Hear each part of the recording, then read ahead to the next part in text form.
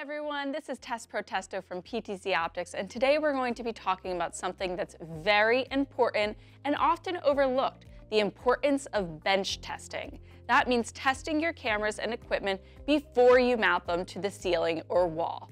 Let's take a look.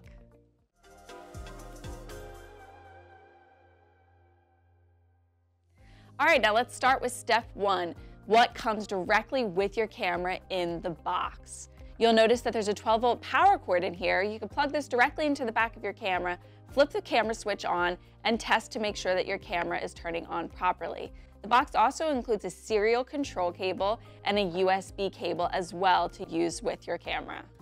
All right, step two is testing your connection cables. Have you thought about which cables you're going to use to connect your camera to your computer or streaming device? Here I have SDI, I have Ethernet, I have USB, and HDMI. Especially if you're going to be running these through the ceilings or walls, you're going to want to make sure they're working properly with your camera and control system before you do so. Step three is using an HDMI cord to plug your camera into a TV or monitor. Let's make sure that video feed's working well. And remember, cable testers aren't always the most reliable, so that's why it's important to make sure you test with a monitor. Step number four is to test any capture devices that you may have. You want to make sure that they're working properly with your SDI cable or USB cable.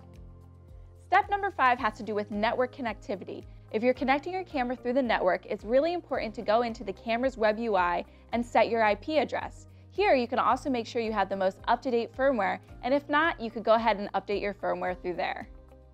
And there you have it, folks. Now you know the importance of bench testing your cameras before you mount them to the ceiling or wall. Thank you so much for watching this video, and remember, you can always reach out to our dedicated support team if you have any further issues. Thank you again for watching this video. Don't forget to like and subscribe. We'll see you next time.